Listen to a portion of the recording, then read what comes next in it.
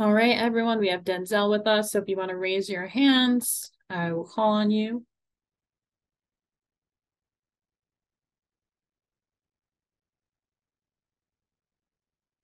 All right, first question will go to Daryl. Hey Denzel, what can a win like yesterday do for you guys, shutting down what many to believe to be one of the best offenses in the NFL? Yeah, it was a huge win. Those guys were undefeated, and we were looking forward to the matchup to kind of see where we were ourselves and matching up against those guys, and just come out and try to find a way to get that win. So definitely plan to build on top of the victory we had yesterday and keep it rolling. Coach has talked about, continuing to fight no matter what. That's, the attitude Jim Schwartz has really tried to instill in you guys as well. Do you feel like that on your side of the ball, you're kind of setting the tone and the personality of this team this year? I believe so. I think we've taken a lot of pride on the defensive side of trying to set the tone for this team and set the pace, bringing the energy, and just going out there making plays and trying to put our offense in great positions and just doing what we're supposed to do, doing our job on our side of the field to help us get the win. So I think we definitely are taking a lot of pride in that. All right, next we'll go to Cam. Hey, Denzel, you guys have talked to us a lot about MJ Emerson and his growth since he got here. For him to get his first career interception, what was that moment like for you guys out there celebrating it with him? Oh man, that was special. MJ, he's been playing elite. He's definitely been one of the biggest reasons we've been able to get the wins that we got so far. He's been playing great ball, locking his side of the field down, and had a big plays yesterday. And like you said, that interception. So it was special for him to get his first one. And like you said, us being able to cheer him on and go out there, celebrate, take pictures and everything on the field. So it was exciting. It was fun to see. What does that moment do for you, the rest of you as a defense, when you're looking to capitalize on that turnover battle week in and week out? Oh man, that's huge. I mean, that got us going. Like you get that interception, that just keeps the crowd going, keep the energy going in the stadium. That gets me excited. I'm like, man, I gotta go out there, try to get me an interception out there. Can't let MJ beat me on the interception board out there. So no, it's been fun. It gets us all going and gets the team together. So looking forward to trying to get some more takeaways out there and help this team win. All right, next we'll go to Mary Kay. Yeah, Denzel, are you involved in sort of the little best defense in the world campaign that Greg was talking about it, and some of the other guys are kind of circulating that a little bit? What can you tell us about that? Yeah, I mean that's our goal is to be number one, to be that best defense. We went against the best who you guys considered the best offense yesterday, and they were a great offense. And I feel that we've been showcasing what we're capable of week in and week out, and we got to continue to stay consistent. But I think we got all the guys and got all the coaches and everything that we need to be that number one defense, and we got to just go out there and continue to show that. Thank you. All right, next we'll go to Tony. Hey, Denzel. Way back in minicamp, Rodney McLeod called Jim Schwartz a culture changer. And I wondered if you agree with that. And if you do, how has the culture of the defense changed, and what is it? Is it ongoing or is it complete? I think it's definitely building, but to answer your question initially, I think Coach Schwartz, he's definitely came in and put the culture of this defense and this entire team on a up and up track for sure.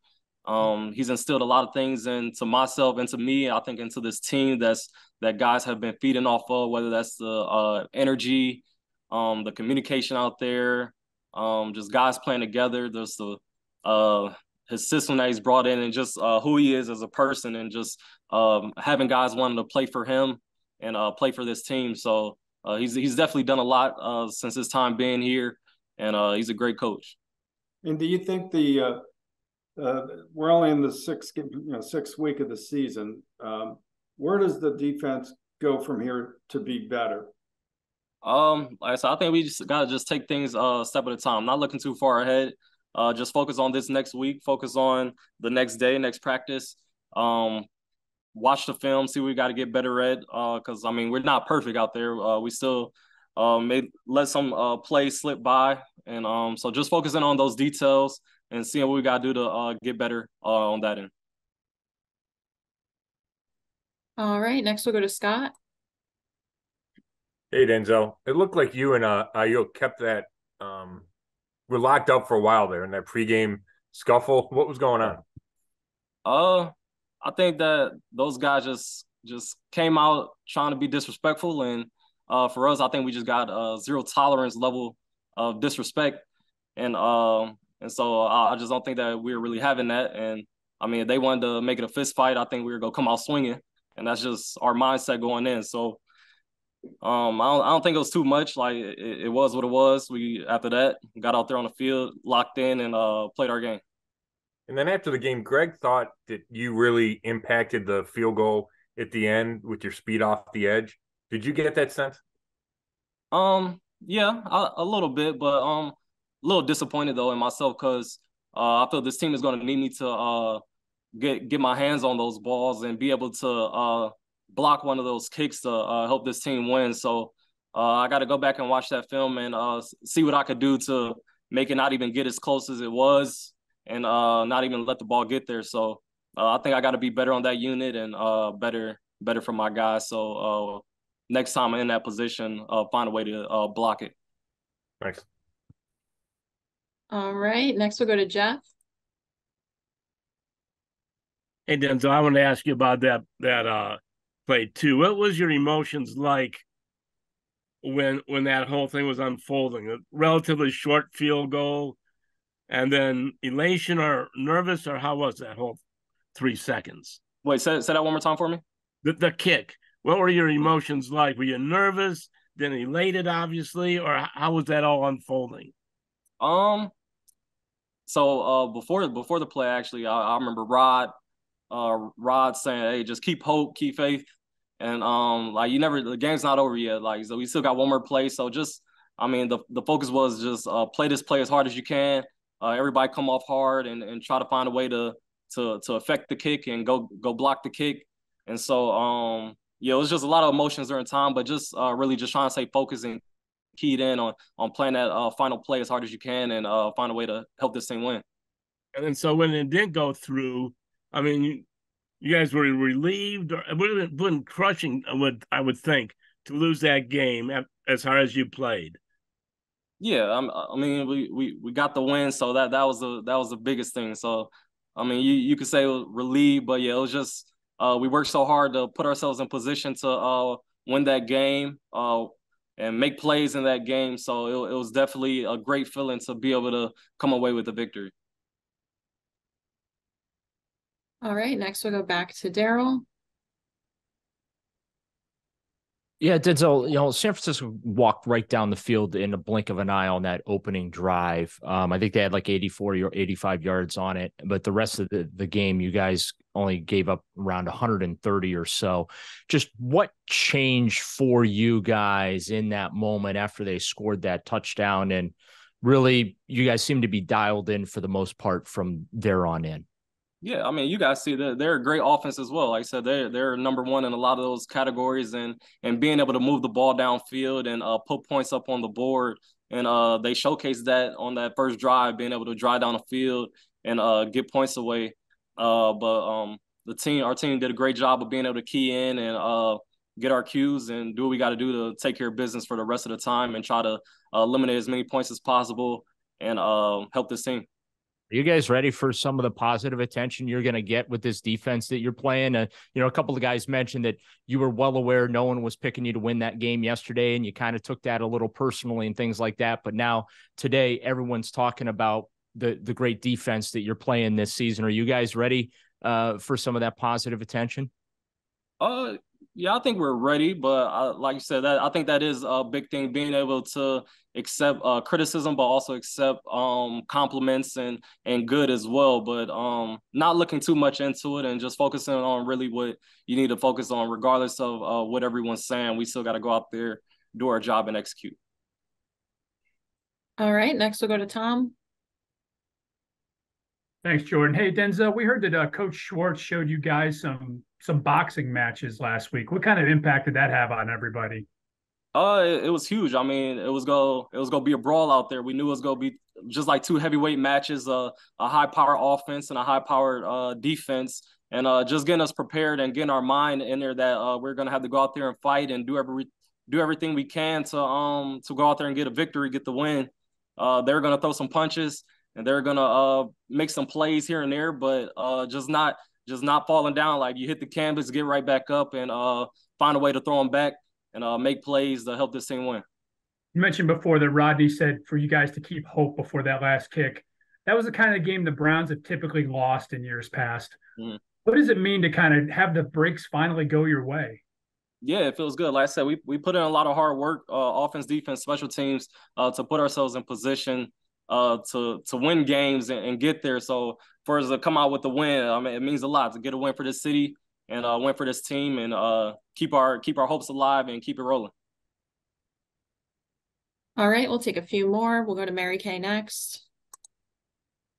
Yeah, Denzel, two things real quick.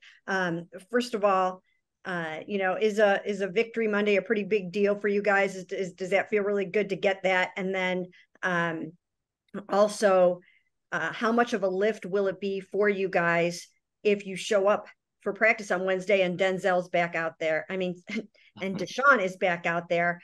How much will it be a lift if you can get Deshaun back? Yeah, we definitely love victory Mondays. So definitely looking forward to that and being able to just take care of your bodies and just, you got the win, got the victory, and take care of those things. And with Deshaun, yeah, definitely looking forward to his return. We're welcoming him back whenever he's fully healthy and ready. And that would be good for this team. Thank you. All right, and last one from Scott. Denzel, I saw a stat that you guys played like 70% man yesterday. And I know we've talked about Coach Schwartz wanting to do that, but when it's that high a number, like, did you know that ahead of the game? And what's your reaction to playing that much? Yeah, he told us before the game all week, this is a game plan. We're probably going to play predominantly man-to-man. We feel like we got the personnel, the players to match up with these guys and just seeing what they're good at and seeing what we're good at and how we could match up. That was the best game plan going into the game. So we just had to get our minds right mentally on what type of game that it was going to be. And I think those guys did a great job of doing that and going out there and being able to lock their guys down and make plays and help this team win. I feel we got a great group of man-to-man corners and great D-line, great safeties, everybody that could cover, guys that could rush, and guys that could help this team win. So I think we complement each other well. Hey, Rodney. Coach Stefanski talked about the energy you guys had at practice last Wednesday and credited a lot of that to the defense and Coach Schwartz. Did you notice that last week? Yeah, I did notice our energy level was up. But honestly, that's been our identity, I think, throughout the course of Jim Schwartz's existence here. The things that he's preached for us as a defense is really just celebrating one another. But obviously in celebration, you have to make plays. And so, I think what we saw this week was, us making a lot of plays throughout practice, us celebrating and enjoying one another, enjoying the game in itself, and knowing that, that energy is contagious. And we talk about all the time, for us setting the pace for this team. And so, we have to continue and to demonstrate that each and every day. And I think, for us, it started out in practice and, it was felt amongst the team, and then it translated well onto Sunday. Obviously, Jim is new to us here, at least in this role. But you've been around him before. Is there anything new about him this year than when you knew him in the past, as far as the energy or just scheme, anything he's doing that's different than who he was? No, absolutely not. Jim is the same coach that I remember from, meeting him in 2016 when I came to Philly. And I think that's what makes him who he is. Like, exactly what you're going to get. He doesn't sugarcoat. He doesn't hide it. And so for us, the toughest challenge when, you're a new coach is how are people going to accept who you are and respond to everything that you kind of demand. And I think, that's what Schwartz does. He demands excellence, and he gets the most out of his players. He challenges us, and he allows us to be exactly who we are. And so I think you've seen from day one, everybody on this defensive side just fully embrace it, and now it's our identity. Thanks. All right, next we'll go to Jeff. I have two questions for you, Ronnie. How much do you think your experience with Jim have you helped other players, at least in the beginning, say, hey, this guy is really good. He's going to be a big help to our defense. Have you had a role in that? No, not at all. I think everyone has shown and proven that each piece of our team on the defensive side of the ball has value. And, I think you've seen countless times different people show up when a play needs to be made. And that's, the special part about this defense. We're good at every single level. And we not only celebrate, but we continue to encourage it. And I think what we always emphasize is there are no weak links. And so people take great pride in that, knowing that at any point in time, your name can be called, and we're going to expect you to still play at that high standard. So I don't play a part in that. I think it's just evident, based on the players that we have. And then when they ask you, we talked to Denzel a moment ago. He said that you in that huddle before that missed field goal were saying, keep the faith, keep the faith. So from your perspective, what was that like? Yeah, I think on that drive, obviously, we didn't want them to be in that position. And, of course, there were a few plays prior to that put them in the situation that we currently were in. And then what we saw in the Baltimore game was a lot of plays were self-inflicted, and we were continuing to dwell on the previous plays. And so in that moment, I felt like it was a good moment just to make sure and reassure to them that only thing that matters is this play, and that's the only thing that we can change and affect is right now. And so when I said that, and of course, Ward doing what he always does, he's an incredible defensive player, but if you see the way that he takes pride in being available on special teams, day in and day out, it shows you everything about Denzel Ward. And on that play, he's doing what we asked, rush, come off the edge, rush hard. And even though he didn't necessarily block the field goal, you can tell that it did affect the kicker. And so when I saw it go wide right, man, I was just ecstatic and celebrating with him. Thank you. All right, next we'll go to Cam. Hey, Rodney, kind of back to Jim Schwartz and that energy he brings. Obo was saying in the locker room last night that after the game, Jim Schwartz ran through it with you guys and was celebrating. He comes off, I think, a lot as stern and kind of serious a lot. But for him to be able to balance that and actually do the celebrating with you guys, how much does that really impact you guys on the defense and that relationship you have with him? It means a lot to us when you have someone who, like you said, is so stern as Jim Schwartz and can be overly passionate in a lot of ways, and doesn't hold back, on confronting and letting you know how he feels in that moment. But it's a great balance with a lot of compassion and love for his players, willing to do, pretty much and almost anything. He has endless stories about guys that he's coached. And I'm sure, in the next 10 to 15 years, he'll be sharing a lot of stories about the players, who are on his Browns team and how he invests time in his players and getting to learn them and outside of the game. And so I think all of that helps make a very healthy relationship and allows for those sorts of things to happen and be a lot easier. Thanks. All right, next we'll go to Mary Kay. Yeah, Rodney, tell me a little bit more about your guys' best defense in the world mantra that the guys are kind of having fun with and getting excited about. Maybe how did that get started? And are some t-shirts in the offing maybe coming up? That's B Lynch. That's B Lynch. From day one, I stepped into this locker room. That's what we break it down on each and every day. It's, when we do our job, we win. And then it's we the best. And those are the two that stay constant within our room as a secondary, because it's true.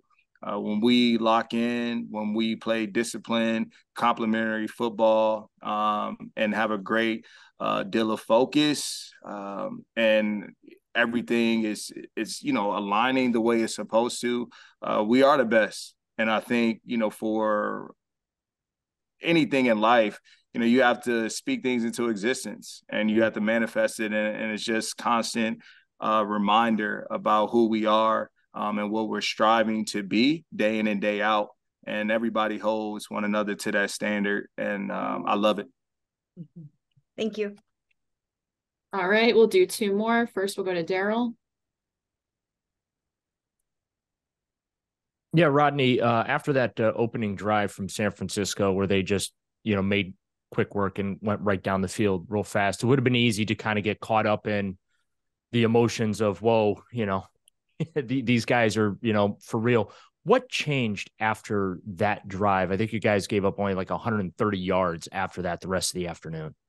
Yeah, that opening drive was tough. I think every play they ran, they executed at a very high level with positive yardage. And then of course we did have a few penalties, which, we can't do, which helped them, and set them up for success on that drive. But I think when we went to the sideline, we just took a deep breath. We got to the iPads, took a closer look at some of the things that they were doing. And, we just went back out and we didn't allow that to discourage us, to change us in any way. It just was, look, all right, they gave us a shot. That's what we said. It was going to be a fight. They came out swinging. That probably was one of their better shots, but it's all about how we respond. And I think we responded the right way by going out there still with our heads held high, confident as ever, and ready to fight and continue on and push through. And it showed throughout that game. And in the last 24 hours, the conversation's gone from you guys being big underdogs going into the game. Now everyone's just talking about your defense and how outstanding it is.